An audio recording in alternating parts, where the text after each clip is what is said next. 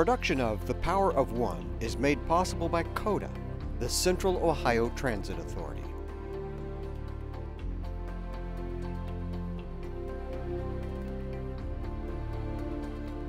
Hello, I'm Jerry Revish, and thank you all for joining the Central Ohio Transit Authority, the Ohio State University, and the Honorable Joyce Beatty at this year's historic Rosa Parks panel discussion this evening. Tonight, I have the privilege of introducing you to a time in history. Charles Neblett, original freedom singer, almost a half-century after he stood nearby in Washington, D.C., as Martin Luther King Jr. delivered the world's famous "I Have a Dream" speech. Russellville, Kentucky's Charles Neblett was a special guest of the President and Mrs. Obama at the White House in February 2010. Rutha Harris, an original freedom singer at the age of 8, Ms. Harris began her journey as a singer in her father's church. After her tour with the Freedom Singers, Ms. Harris continued her work as an organizing singer with the Southern Christian Leadership Conference. Bettie Mae Fikes, freedom singer at the gentle age of 4, Ms. Fikes began singing gospel alongside her mother. Famed as a musical genius and storyteller, she continues to perform as a way to keep the stories of the civil rights movement alive. And Danielle McGuire, a noted author and Rosa Parks historian. As history books have told, Rosa Parks, a soft-spoken seamstress, was simply too tired to give up her seat on a Montgomery public transit bus. Rosa Parks historian Danielle McGuire has uncovered that Mrs. Parks was much more than a seamstress. Danielle is also the author of At the Dark End of the Street. Welcome all. Thank you so much. Now, in 1962, when the Freedom Singers were formed, it was for two very specific reasons. First, to raise money for the Student Nonviolent Coordinating Committee, SNCC, which we will hear about in our discussions. And secondly, to help unite African Americans in the cause of integration. This evening, please join me in welcoming a performance by Charles Neblett and Rutha Harris, two of the 3 living original Freedom Singers, plus Bettie Mae Fikes, who later joined the Freedom Singers on tour. Ladies and gentlemen, the Freedom Singers. It's really amazing the part that buses played in the civil rights movement. One of the things we're going to do, we're going to sing a song that during the Freedom Rides, and all of the kids were in Parchment Penitentiary, that other buses was coming. They were coming, and it was a song that they sang. Buses are a-coming, oh yes. Buses are a-coming, oh yes. Buses are a-coming, buses are a-coming, buses are a-coming, oh yes. They're rolling into Jackson, oh yes. They're rolling into Jackson, oh yes. They're rolling into Jackson, they're rolling into Jackson, rolling into Jackson, oh yes. You'd better get you ready, oh yes. You'd better get you ready, oh yes. Better get you ready, better get you ready, better get you ready, oh yes. Now if you miss me from the back of the bus and you can't find me nowhere, just come on up to the front of the bus and I'll be riding up there. Well, now I'll be riding up there.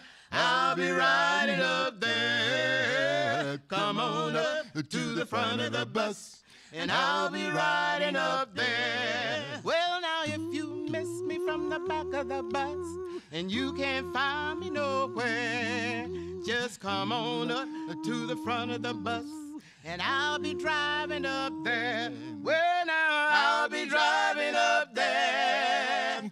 I'll be driving up there. Come on up to the front of the bus and I'll be driving up there. Well, now if you miss me from the cotton fields and you can't find me nowhere, just come on over to the courthouse and I'll be voting over there. Well, now I'll be voting over there.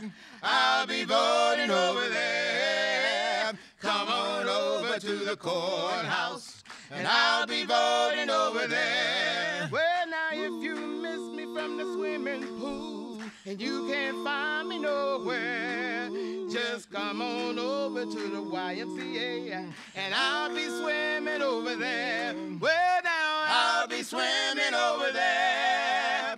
I'll be swimming over there. Come on over to the YMCA and I'll be swimming over there.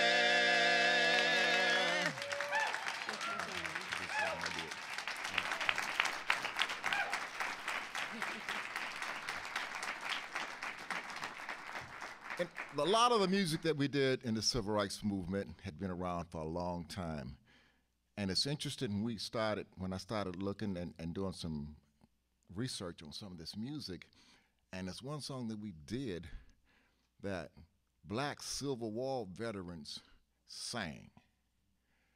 And it was interesting in knowing that these soldiers knew that a lot of places in the South, a lot of states in the South, they didn't take black prisoners. If you were wounded, they buried you alive. And if they just captured you and you were well, they would kill you. They didn't take black prisoners. But the amazing thing that these guys volunteered and went to war anyway. We fought for our freedom. And the song that they sang was, "Oh Freedom, oh freedom over me. And before I be a slave, I'll be buried in my grave and go home to my Lord and be free." Oh, freedom. Freedom. Oh, freedom. Freedom. Oh, freedom over me. Over me.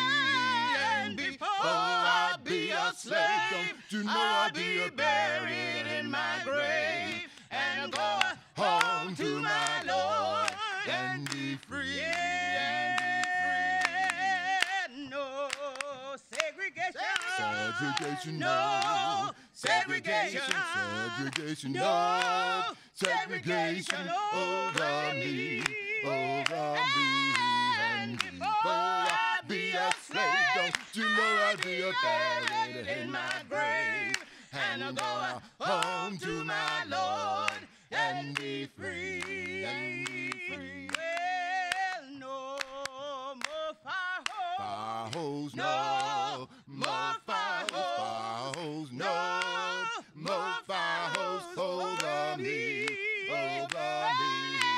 And before I be a slave, Don't you know I'll I'd be be a buried in my grave and go home to my Lord and be free. And be free. Well, no more dogs. dogs, No more dogs, no more dogs over me, over me.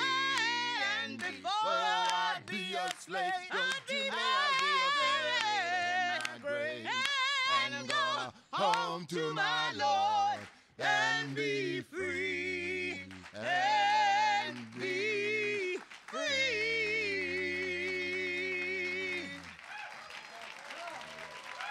Step down there.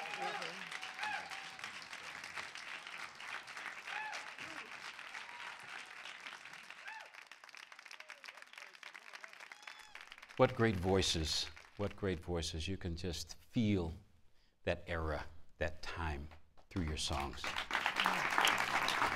Beautiful. Mr. Neblett, let's start with you. When did you first get involved in the civil rights movement, and why did you? I think one of the reasons why I really got involved in the civil rights movement was the murder and the mutilation of Emmett Till. We were the same age. We were the same age.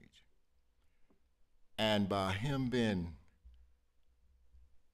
tortured and murdered like he was, it was me. So they had a trial. They acquitted those people. And after that, they gave an interview with a magazine and told them how they did it. And I knew that I had no justice in this country, that they could do the same thing with me and get away with it, and there's nothing anyone would do about it. The courts wasn't on my side, the judicial system. I was just out there. It was the complete dehumanizing situation, and I was depressed. I was going to do something. I didn't know what, but something had to happen. And what was so interesting is that when I saw Rosa Parks and Abernathy and Dr. King, those black folk, those black men and those black women standing up in Birmingham, Alabama, it's like I got religion. It just lifted off of me because I knew that it was on and I was gonna be there.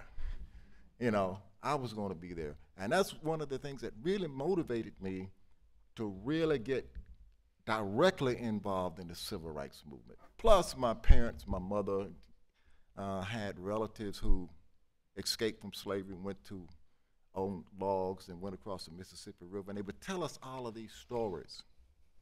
And as a child, I heard all of these stories. And even as a small child, I knew something had to happen.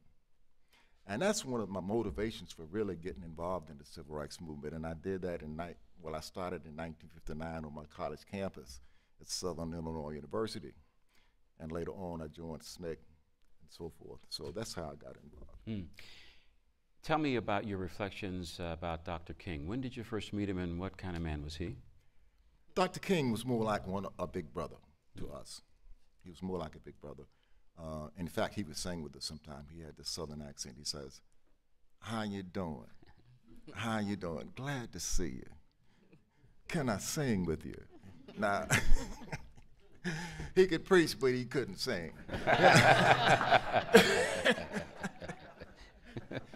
Okay, thanks so much for that. Let's move on to Rutha Harris now. Early in your life, were you aware of segregated conditions where you were living? I was not. My father was a minister. His name, Reverend I.A. Harris. Huh? He sheltered us from a lot of those that we couldn't go to the movies because he wouldn't let us go to the movies. We didn't go to the hotels because he said, "I built this home for you." We couldn't drink out of we couldn't go and drink out of fountains. He said, "You don't need to drink out of fountains because I have water here for you." So I was sheltered from all of that, but I knew that something wasn't right, you know?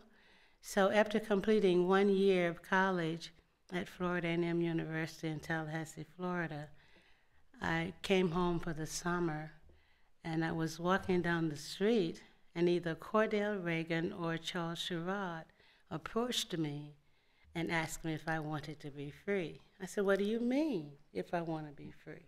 I am free. I thought I was free." And so that led to what for you? That led to my becoming involved in voter registrations, demonstrations, being jailed. I was jailed 3 times. Had a wonderful time in jail. Tell me about that. How so? When you're in jail for your rights, you sing and you pray. And that is the best time of your life. I wish all of you could have experienced a life in jail during the during the civil rights movement. It was wonderful. And there is a song that Bertha Gober, who's on one of the Freedom Singers who joined us in, was that Los Angeles? Yeah. And she wrote a song called Oh Pritchett, Oh Kelly. And Pritchett was the chief of police, and Kelly was the mayor. And this song was taken from Negro spiritual, Oh Mary, Oh Martha. And it goes something like, Oh Pritchett, Oh Kelly, Oh Pritchett, open them cells. Oh Pritchett, Oh Kelly, Oh Pritchett, open them cells. Can't you hear God's children crying for freedom? Hear God's children praying in jail. Can't you hear God's children? You know they are suffering. Hear God's children praying in jail. And every time I was in jail, I had to sing that song to him. Beautiful memory there. Thank you. Bettie Mae Fikes, how'd you become associated with the Freedom Singers? I met Charles, Rutha, 60, but in the 60s, we used to go all through the counties, mass meeting. And I had heard about the Freedom Singers. Now, mind you, during those times, every county mass meetings was just like church. That's why our movement today is so lacking, spiritual, arousing. No one is singing anymore. But when I met these guys, it was like, I come from a very religious family. So we had no hotels, well, for blacks in Selma, well, in other cities in Alabama. Yeah. So when gospel singers, I come from a long line of gospel singers, Mahalia Jackson, and you know, the Claire Ward singers. So all these great people would come to Selma, and they didn't have hotels, so they would stay in homes of people. And I heard all the stories, and I heard all the good singing, but they were older people. So when the movement started, I got lifted by hearing this voice here. I went to Albany, Georgia one night to a mass meeting, and the church was packed. You couldn't even get in. And I heard this girl's voice singing, "This Little Light of Mine." Who is that? Then I met Chuck with this deep bass voice, and Cordell. And when I heard that, I think Chuck and Cordell was singing "Brown Baby." And it just turned me on. I said, I want to be a part of that. So we didn't get together. We always would sing together, but the original group was Bernice, Rutha, Cordell, and Chuck. And after Bernice went into other things with Sweet Honey in the Rock, then I kind of replaced her in the group. But I've been followers of these people for 50 years. Wow. But Bettie Mae, when I met her, I was in this church, packed in, and I heard this voice, and I didn't know where it was. I heard this voice, and I had to find that voice. When I found the voice, I saw this little girl who weighed about 20 pounds with all of this voice. You could hear out of all of the singing, that voice was coming through, and that's when I first really found her, saw her. Yeah, yeah. Betty, let me ask you, what do you think the music did at those mass meetings when you all stood up to sing? What was the effect of that? Oh, well, like Rutha stated a few moments ago, you would have had to have been there. Yeah. There's no way you can really today put it in words. But when you have been on a picket line or been protesting all day, and there's a mass meeting that night, and you see people like Worth Long that's coming in that had been on a picket line and that had been beaten brutally by Jim Clark. And when he walks through his church, he wore those thick-rimmed glasses, and his face was all swollen. Those are the things that made me become committed. But in that, when I seen things like that, I found out how important music was. Because when they would walk in, you could hear old gospel songs, shine on me. And you're wondering, because my thing was, like I said, I come from a long line of preachers and deacons and good gospel singers. And had been taught from a child about God and how good God was. All I wanted to know, where was God when all that was going on? So with that, and with the people of the movement, taking on such a struggle in my hometown, I had to keep singing. You had to keep singing. Danielle, what drew you to the topic of the civil rights movement, and specifically Rosa Parks? Gosh, I'm from an all-white town in Wisconsin, and so everybody thought I was crazy when I wanted to start studying African American history. But I loved the idea of ordinary people changing the world around them, and I loved the idea of the little guy standing up against the big guy, the David versus Goliath stories. And it was the first time for me reading the stories was the first time I felt like there was a God, and like, you know, ordinary people could make extraordinary change, and that we had the capacity within us, that there was a light. And Rosa Parks always fascinated me because of her quiet strength, but also the more I discovered about her, I realized how fierce she really was, and how committed she was to the movement, and how much of an activist she was since a very young age. I mean, she grew up in the Garvey movement. Her grandfather's a Garveyite, and she started doing activism in the early 1930s with her husband, who worked on the Scottsboro defense. And they hosted voter league meetings in the 1940s, armed voter league meetings. And she became a member of the NAACP in 1943. So I was just fascinated by this, and I wanted to know more about her. Tell us about the Rosa Parks that people don't know about. Give us some things. Well, I think the story of Rosa Parks has been told in a way that limits her commitment to human dignity and justice, so that we get a tired seamstress who tiptoed into history instead of this proud woman who marched into the future with courage and conviction. Rosa Parks was a committed activist for human justice and dignity, and she worked every day of her life in multiple organizations, not just the Montgomery NAACP, but the Brotherhood of Sleeping Car Porters, the largest all-black union in the nation. She was the secretary for that organization in Alabama. She was the leader of she was the NAACP Youth Council leader, so she was counseling young people about how to make change and how to use their light to bring justice into the world. And then after she was out of Montgomery, she was an activist in Detroit, where she moved in 1957, and she fought for open housing, and she fought for equal employment opportunity, and she fought against police brutality. She helped organize black communities after the '67 uprising and worked for Black Power. She was a fan of Malcolm X, and she gave the eulogy at Robert Williams' funeral. Robert Williams was a radical activist who believed in armed self-reliance from Monroe, North Carolina. She spoke at his funeral. So the Rosa Parks that we get in high school textbooks is really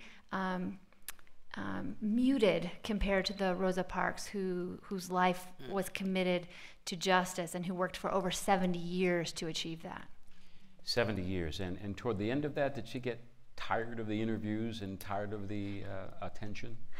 I don't know. I mean, my sense is that she probably got tired of the same questions being asked of her, and people focusing on one moment in time, 1 year, 1 day, one particular instance of her activism. Considering that she was such a committed activist for so long, I would imagine that it would become annoying to be asked about the Montgomery experience every single time she was interviewed, but I'm not sure. Thank you. Okay, we're going to move now to, we're going to do another round of questions here, and then we're going to have you do another performance for us, okay? Yeah. Tell me what it was like on the road as a freedom singer? It was it was really interesting. We had never, we were young, we were like 21, 20, 21, 22, and we got on the road and we were going everywhere. But the thing is that we wasn't only singers, we were organizers. We used music not as a motivator and as an organizing tool. So what we were doing, we were organizing with our music, because we sang at Carnegie Hall. We did the folk festival. We did the jazz festival in Newport, the folk festivals. We did McCormick Place in Chicago. We traveled all over the place. In fact, we traveled almost 100,000 miles, 50,000 miles 1 year in a station wagon, in a small station wagon. And we almost killed ourselves, you know, just being on that road. And everywhere we could lend our voices, that's what we did. And in fact, we organized later on the kids who came down for 1964 Mississippi Summer Project. We'd been to so many of those schools organized that a lot of those kids who came, we had been in touch with before. So not only we organized, we raised funds for the movement, and we organized Friends of SNCC, groups all over the country to support the movement in the South. So it was a job. It was really a job. Rutha, how'd you all support yourself on the road? You had to eat, had to sleep, had to put gas in that station wagon? We were given $10 every 2 weeks. I thought it was every 2 weeks. I'm sorry. Chuck said a week.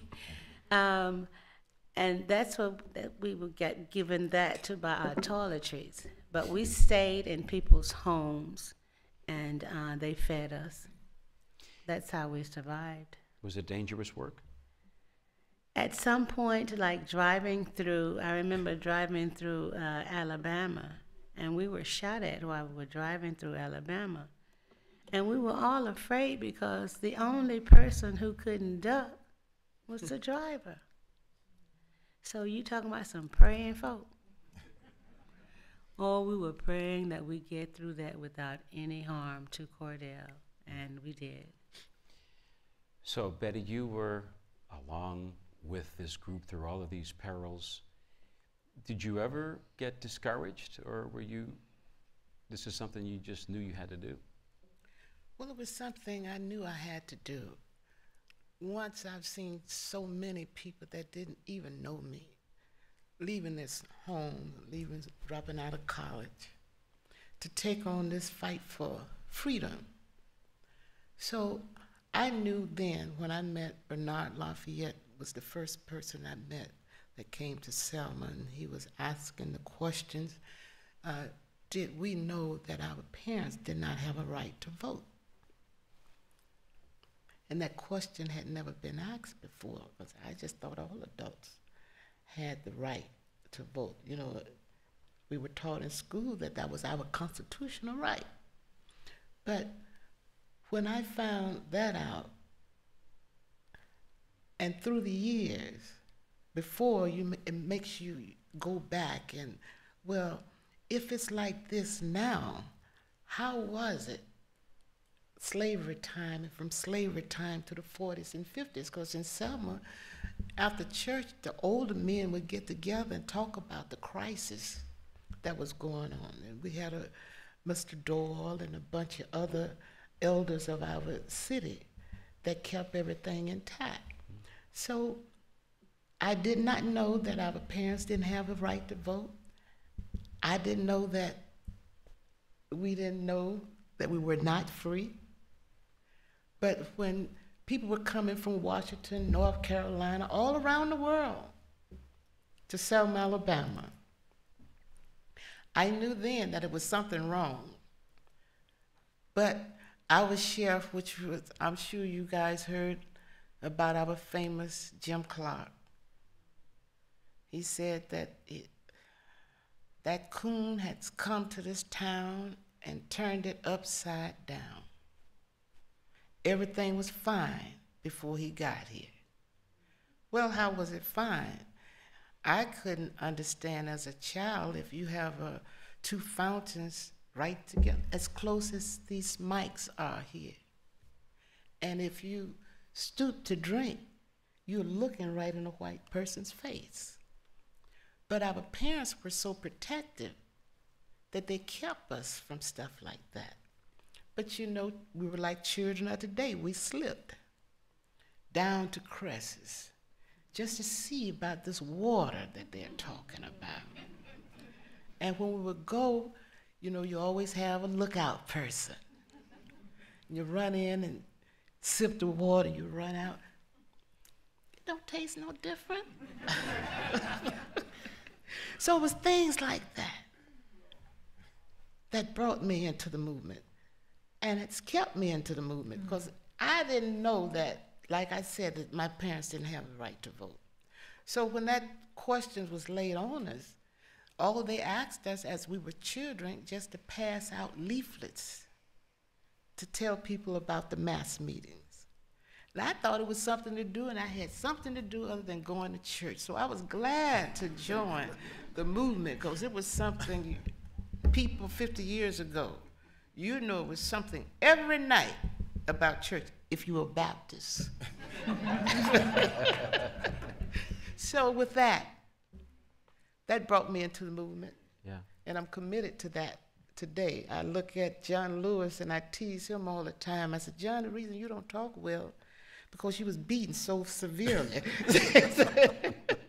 But it was people like him and others, Chuck Group and Martin, that kept me in the movement and have me still standing bravely for it today. Danielle, when you started doing your research, how were you accepted in that? And did you have to deal with any sort of skepticism about a white woman doing Black history? You know, I really didn't. I think there are always people who, for example, now when I talk about my book and I walk in and they're like, oh, it's the white girl. What does she know? But that doesn't last very long. And in all the interviews and work that I did in the South, I was always very warmly welcomed by Black families and Black folks who wanted to tell me their stories and were interested in talking to me. So I never had any issues like that. I mean, there were only a few times when I found something in the archive. I was in Montgomery, and I found Rosa Parks' signature on a postcard from 1944. She was working on the defense case of an African-American woman who was brutally attacked, raped by a group of white men. And I had never seen this before, and I didn't know she was involved in cases like that. And I jumped up and I said, oh my God. And the archivist came over and said, shh, what'd you find? And I was afraid to tell them because they were white, and I thought they would, you know, shut down the archive if I told them the kind of things I found. And so I said, oh, it's nothing, sorry. So my own biases sometimes got in the way of my work in that sense, but I never ever had any issues, no. Yeah. So how would you make the case for Black history being American history? Well, I think last I checked, there were Black people in America. So I think that, you can't have American history without talking about the African-American contribution to American history. You just don't have it. I mean, African-Americans were here from the very beginning. They built much of the infrastructure of our country. They built much of the capital infrastructure of our country. Their labor made the country rich. Made certain white people rich, made institutions rich. So there is no American history without Black people. Great. We can't leave without one more performance by the Freedom Singers. Ladies and gentlemen, the Freedom Singers.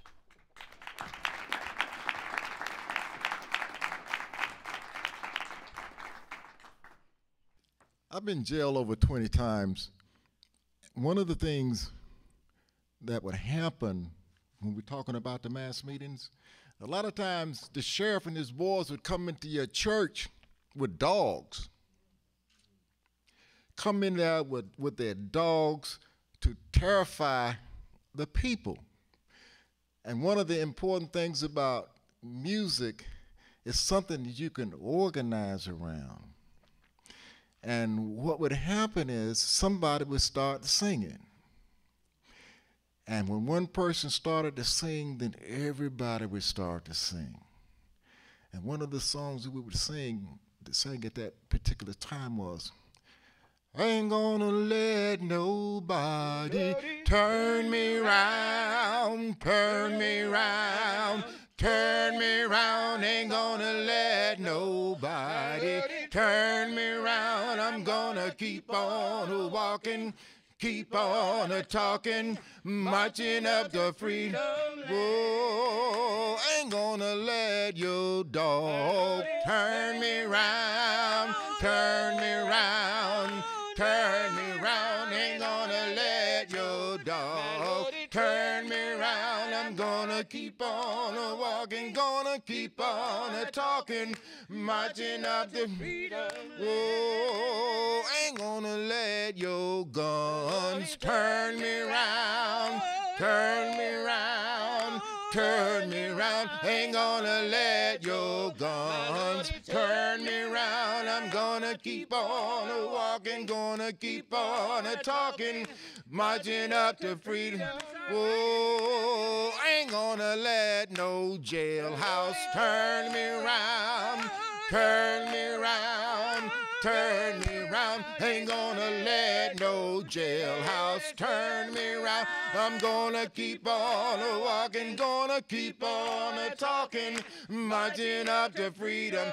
Whoa, ain't gonna let nobody turn me round, turn me round, turn me round. Ain't gonna let nobody turn me round. I'm gonna keep on walking, keep on talking, marching up to freedom land.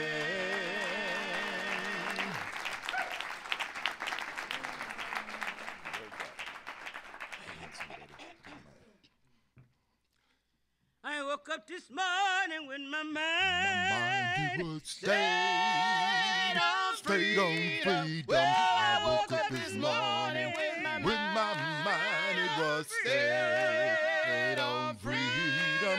You know I woke up this morning with my mind. It was straight on freedom. Hallelujah, hallelujah, hallelujah, hallelujah. I'm walking and talking with my mind. And my mind, it was stayed on freedom. I'm walking and talking with my mind. It was stayed on freedom.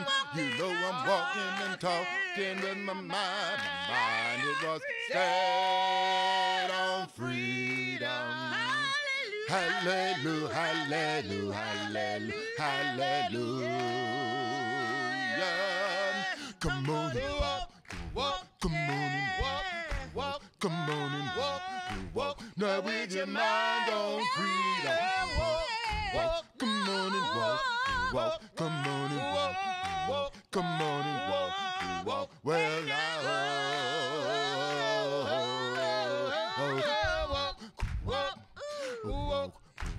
you gotta talk, you gotta talk, you gotta talk. Now with your mind on freedom, talk, you gotta talk, you gotta talk, you gotta talk. Well now, talk. 'Cause it ain't no harm to keep your mind. Your mind, keep it stayed on freedom. It ain't no harm. You keep your mind, keep it stayed on freedom. You know it ain't no harm. You keep your mind, keep it stayed on freedom. Hallelujah, hallelujah, hallelujah, hallelujah. Yeah.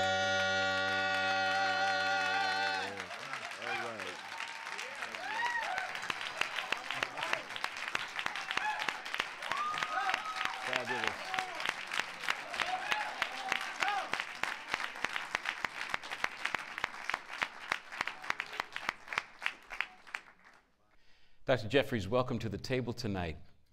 Let's start with today, and then I want to backtrack a little bit in my questions to you. Has the election and re-election of Barack Obama improved race relations or worsened them?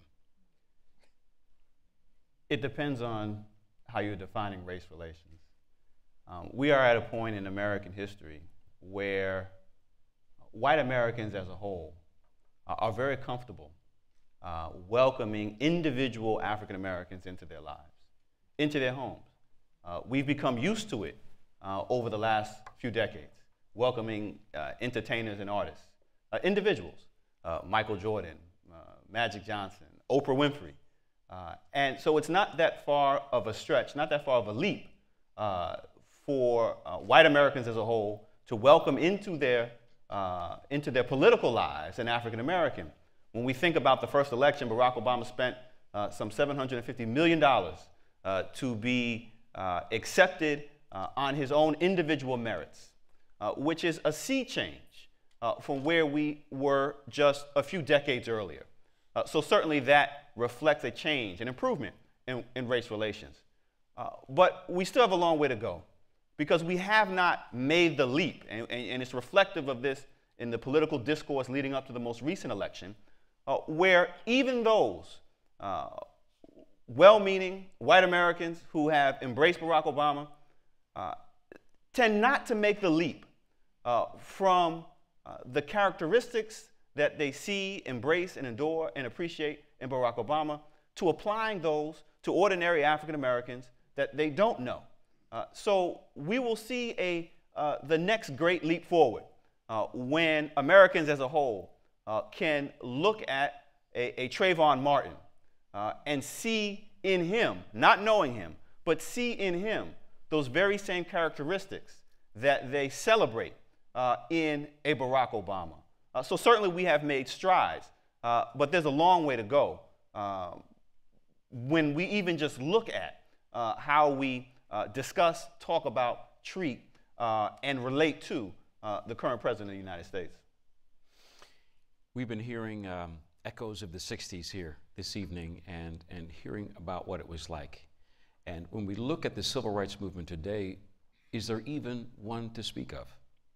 I mean, there's always been a struggle for freedom, for African American freedom. It's wonderful, the songs that the Freedom Singers selected, Oh Freedom and Freedom on My Mind, their very name, the Freedom Singers. The African American freedom struggle has never just been about civil rights. It's never just been about human rights. It's been about this struggle for freedom broadly defined.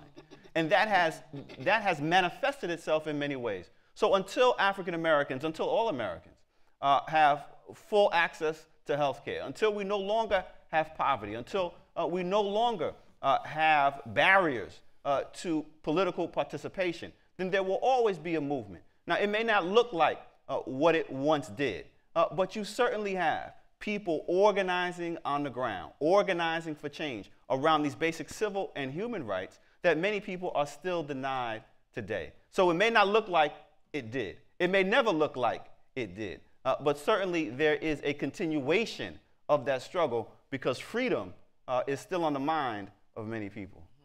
The fastest growing, largest minority group now is Hispanics. How do you see that playing into the dynamic of civil rights activity going forward? Well, we do know that race relations in America has always been viewed through a black-white prism. And so while Latinos are certainly the largest growing population, they still are wrestling with the ways in which white Americans as a whole, individually, personally, but then also structurally, have dealt with racial minorities over the course of the centuries. So, the struggle for freedom isn't certainly limited to African Americans. They are Latinos and other people of color in America are going to have to wrestle with many of the same issues, many of the same obstacles, many of the same problems that African Americans have historically wrestled with and have fought for. So one of the great things I think that we ought to always keep in mind when we think about the African American freedom struggle, when we think about the civil rights movement, is that it never was just about gaining rights, civil or human, just for African Americans. It was about universal rights. It was about extending freedom to all people, of all races, both black, white, Latino, Asian, other men and women. It was a human rights struggle, a freedom struggle. So I think all people should bear that in mind. Latinos, African Americans, white Americans, everybody. Understand that this was a struggle for universal rights for all people. And once we realize that, we will realize that not only does the struggle continue, but it continues for all people who are here in America. So as you look at President Obama's interests nowadays, it seems to be he's very much involved in immigration activities, very much involved in gay rights, very much involved in moving along Hispanics. When it comes to black folks, we've yet to see him step to the mic and speak on behalf of black people. What do you make of that? Well, there certainly has been a noticeable silence and in many instances with regard to policy directed specifically, targeted policy directed specifically towards the African American community. And I, for one, have been disappointed by that. And I certainly understand the politics of it, the difficulty of talking about race even in the 21st century. I certainly understand the politics of it. But that being said, I think it is incumbent upon the African American community, in particular in this instance, to keep the pressure on the President of the United States. No President of the United States, whether he's Barack Obama, or Bill Clinton, or anybody else, should get a free pass for not addressing specifically the problems, the circumstances, and conditions that African Americans are facing as a group. So that being said, it's necessary for African Americans, especially now moving into the second term. And I was a little bit disappointed with our own community because even before the election, there were so many people in the community said, well, we understand that Barack Obama can't talk about race because he may lose out in the primary competition to Hillary Clinton. Then he won that. Then he said, well, he can't talk about race now because he won't win the actual race for the White House and lose out to McCain. So, well, he was kind of silent. They gave him a pass there. Then it was the first term. He said, well, he can't talk about race now because he won't win re-election to the second term. Well, it's the second term now. And it's time for us as a community to put pressure on the president, just as we would do any other president. He cannot get a pass. And he won't do anything unless the community puts that pressure on him. So if we want him to do something, then it is incumbent upon us to make him do it. And now is the time. There's no other re-election coming up. This is it. This is it. Dr. Hasan Jeffries, thank you. Thank you. All right, we're going to open the mic up. Now it's your opportunity to come to the mic and ask your questions of this historic panel before you tonight. Hello. Hi. I'm really excited to be here tonight. So thank you so much for this opportunity, and I'm really excited about it. I'm kind of nervous about the question I've been drafting for the whole time. But I'm really interested in coming to find out how do you all define activism? Because I've heard a lot of our panelists say, I'm an activist, or people call you activists. But maybe how do you define activism? And in what ways do you all, everyone on the panel, kind of see yourself as activists? All right, thank you. We'll start with Mr. Neblett. I would define it as being able to get out of the box to make change. I define it as being on the front line, not hanging behind. Think of what you do to change the world around you, not necessarily globally, but even locally. And active is being active. You can be calmly active, and you can be actively calm. But you got to be active to be in the movement, to organize. Being active is being active. So whether you're going to be calmly or you're going to do it wrongly, I'd rather see it than calmly active. I think of activism as being engaged in your community and being engaged in whatever is important in your community, whether it's being involved in local schools, whether it's involved in issues of poverty in your community, and then you know, playing a role, getting to know your neighbors, talking to people, going to the meetings, finding out what you can do, and then helping to spread the word, so being an educator as well. And I think that you don't have to wait for someone to lead you into something. You can be that leader, you can be that person, you can be that power. Thank you all. More questions? Yes, sir. I'm a community leader from the village of Urban Crest. I'm the mayor there. But I have a passion for young men, or young women. Now, basically, I'm just directing my question because you guys have been on the front line. You've been there where dogs, water hose, all those things taking place, and you've actually witnessed that. But for our young brothers and sisters today, they don't realize the importance of the sitting on the bus by Ms. Parks and you guys standing up for your rights and for the rights of others for where we are today. If you had one thing that you could say to a young man or a young woman today to help change their views of the way they see life now and the importance of what you went through to get them where they are, or should I say we are today, what would that one thing be? I think one of the things that we've failed at as adults, I tend to not to look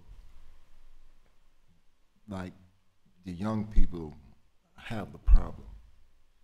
We the ones who have the problem. One of the things that we haven't done is taught our young people their history. They don't know who they are. And we haven't taught them, not even in our homes or in our schools or whatever, they don't know. And if you don't know who you are, you're just hanging out there for anything. And we've done a bad job in teaching our young people who they really are. And they are somebody and they count.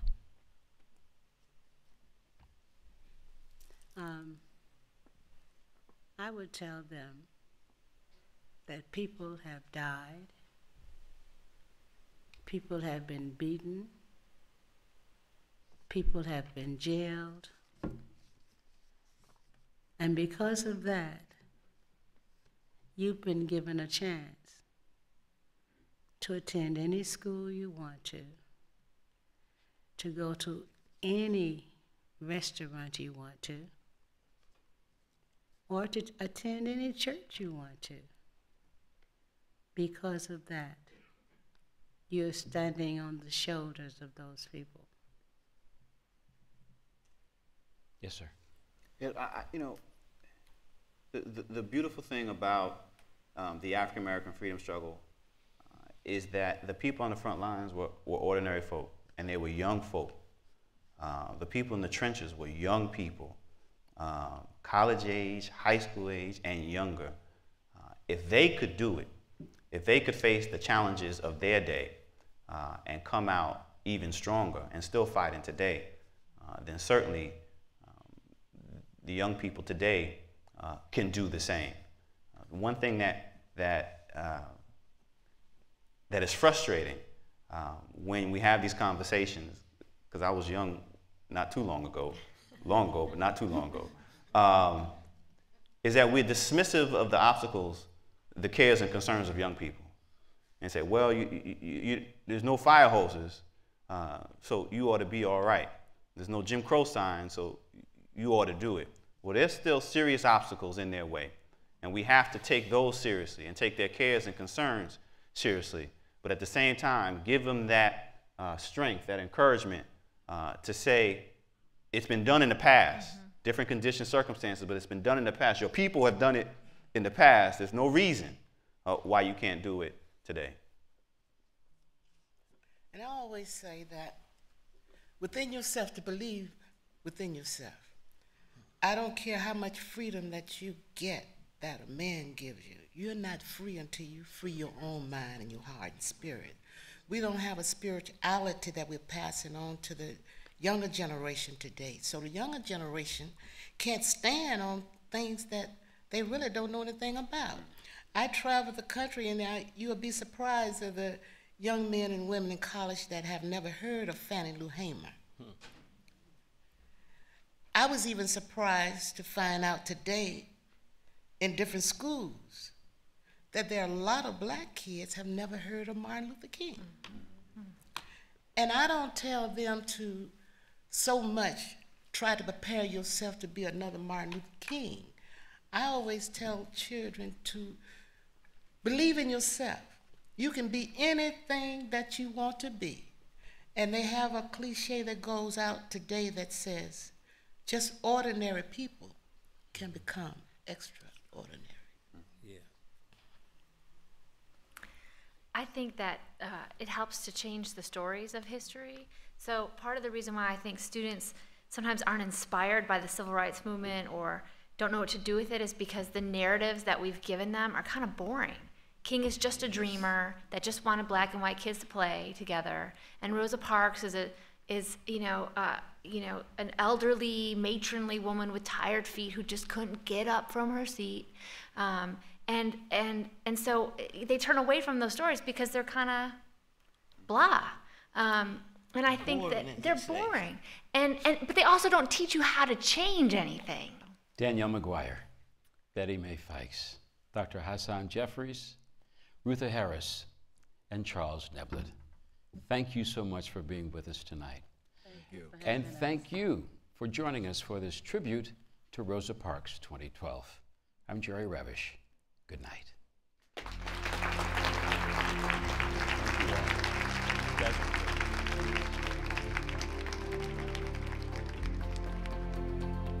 Production of The Power of One is made possible by COTA, the Central Ohio Transit Authority.